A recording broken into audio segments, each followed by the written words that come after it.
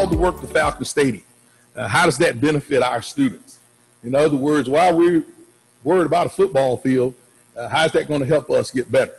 The visitors' bleachers are in desperate need of rebuilding, and we have to ensure safety to bring the stadium into compliance with the American with Disabilities Act.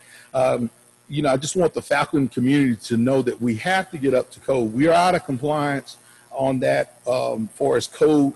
Our building facilities are over 50 years old. So with a building being over 50 years old, we want to make sure that it is in compliance with up-to-date standards with students and Americans with disabilities. The primary objective of the improvements is to evolve the stadium into a multi-purpose venue, accommodates a variety of student community activities. We could have graduation ceremonies, competitions, and holiday events. As we stated earlier, it's a community venue. We want everyone to be involved.